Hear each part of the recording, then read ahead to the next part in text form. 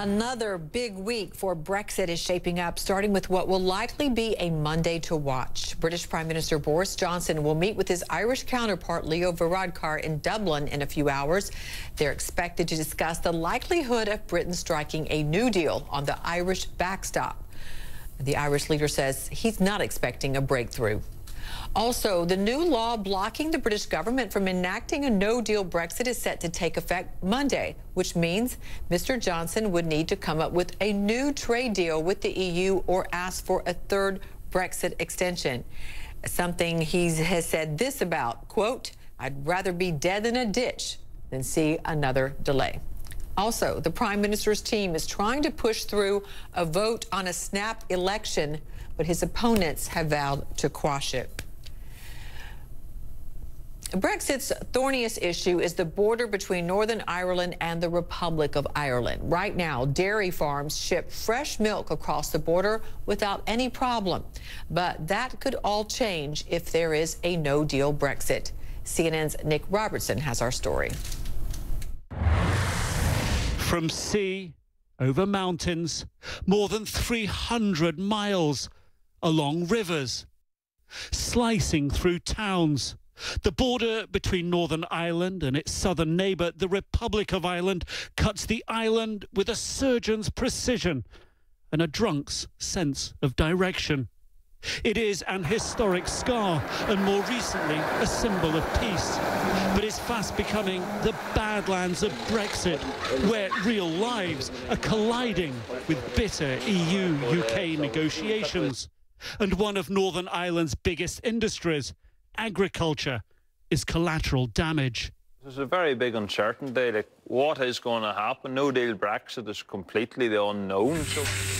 Andrew Little is 26, milked his first cow when he was 10, inherited the tiny farm not far from the border from his father, has grown it to 100 cows, scrapes a living selling milk south of the border. A no-deal Brexit and the cross-border tariffs that would follow would crush him. I'd be out of business just straight away. I couldn't sustain it. You'd be out of business? Yeah, oh, no problem. You'd have to shut down the farm? You would, you'd have to set up, and then who's going to buy the cows if everybody's in the same boat? So right now, the border between Northern Ireland and the Republic of Ireland is invisible. No customs posts, no controls. The road is wide open. Little more for most people than a line on the map.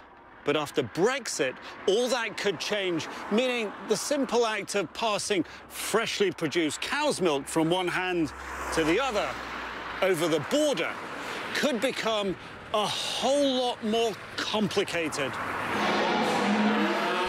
But even before Brexit happens, it's having an insidious impact. Prices at this border cattle market are down 15% lower than last year. Much of that over Brexit uncertainty, according to the market's owner. Farmers don't know when Brexit's going to happen, if it's going to happen, and if it does happen, they don't know what the effect is going to be. If prices dip more, some here could go under before Brexit even happens. If the price comes down, if it goes down too much, we're out of business. Simple as that. Each day's Brexit delay erodes the economy. From here, the fix seems so near. We need free movement between north and south. And yet here at the border, the same fix seems so far away. 72 million vehicles cross each year.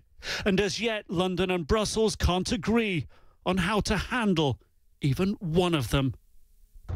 Nick Robertson, CNN, on the border of Northern Ireland and the Republic of Ireland.